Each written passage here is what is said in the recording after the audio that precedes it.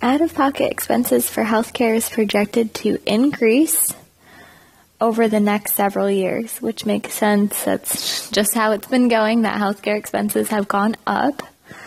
We're given the amount spent annually from 2015, which is our time zero, is expected to grow at a rate of this R of t. Okay, so we're given a rate. So we're given basically a derivative. This one's a little bit more complicated, and there's one like this in the homework where it's a derivative because they tell you it's a rate, but they don't label it as such. It's not called R prime, it's just called R, but that's okay. We know it's a derivative if we're given a rate of change. And this is measuring billions of dollars per year in year t. The national spending in 2015, our time zero, was 410 billion. So this is important. We're given that the initial amount at time zero, so if we plug in t equals 0, we should get 410 billion.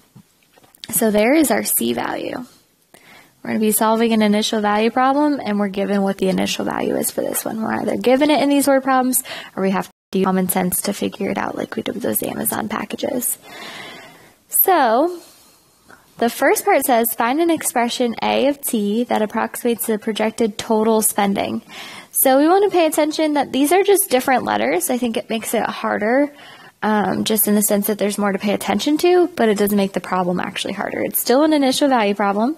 We still have our same 3 steps, but we want to be careful of how we label these, because normally our first step, we go from F prime to F, and it's a little bit more obvious.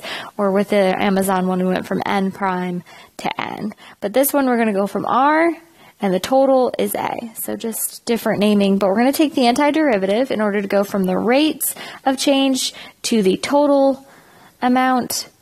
And then we're going to find C, which is given to us in this one. We're given the initial value. And our last step is going to be to write the whole equation that we found. Okay, so let's do this. So first step, we want to find the expression A of t. So we're just going to be careful to label it correctly.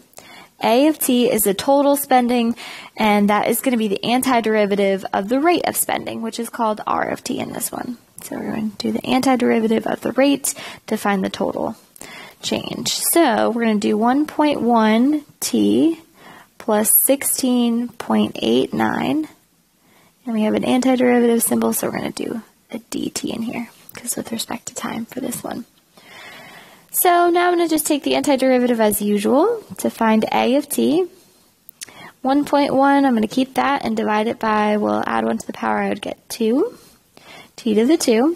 Antiderivative of 16.89 is going to be 16.89t plus c. This one needs a plus c instead of an evaluation bar because there aren't any bounds on the integral. My next step is to figure out what C is. Is there an initial healthcare cost at time zero in 2015? Well, we already talked about this, but even if you missed it when you were reading the word problem set up on an exam or in WebAssign on this homework problem, you would think back, what's the initial time? Does it make sense that there were healthcare expenses? Yes. There are definitely out-of-pocket expenses that people paid beyond what their insurance covered in 2015. And the total of all those out-of-pocket expenses was $410 billion paid by the people. So C is 410. Another way of thinking about it is the amount, the total amount out-of-pocket at year zero was 410. So you can either write it as C equals, or if you like to use a point, it's totally up to you. I just am not fancy about it. I usually write C equals. There was initially $410 billion paid for out-of-pocket healthcare expenses. So my last step is to write my final equation. I'm going to simplify when I write it here. So 1.1 divided by 2 is just going to be 0.55 t squared.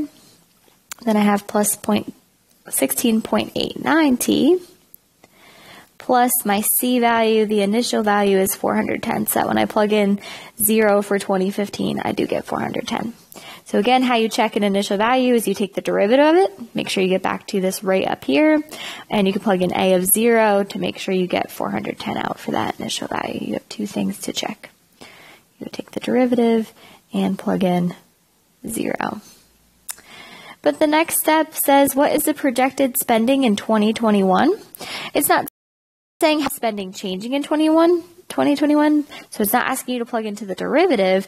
It's saying what is the projected spending as a total in 2021. If it's not asking for the rate of change, it's asking for the total here, which just means we're going to use the equation we found. That's typically the next step. You find an equation, and then they have you plug into it to see what you get. So what is the t-value here for 2021? Let's be careful. Count on your hands. If you have to, that's totally fine. 2015 is 0, so make a 0 with my fist. That's 2015. 1 is 16, 17 is 2, 18 is 3, 19 is t4, and then 20 is t equals 5, and 2021 is t equals 6. So definitely just count on your fingers. Start with making a fist for the 0 for 2015. I'll scroll back down here.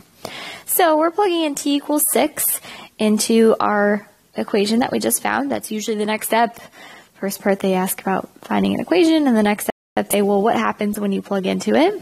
So we're doing a of 6. We're plugging into what we just found up here.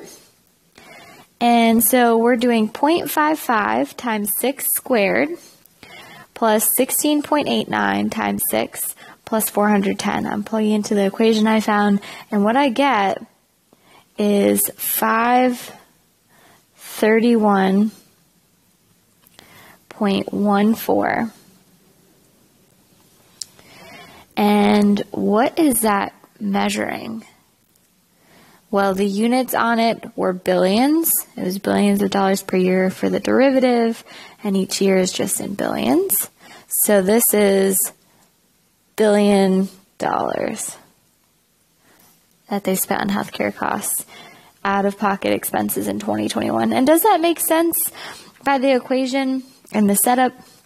Yes, we were told that it was projected to increase. So if I would have thought that C equaled 0 and I didn't realize it was 410, I would get a number that was smaller than 2015 and I would know I was off. But it says healthcare expenses are increasing, and in 2015 they were 410, and by 2021, 6 years later, they're 531 billion. So it went up a whole bunch. There's a lot of healthcare expenses being paid out of pocket. Follows this prediction here that they were going to increase, and they did.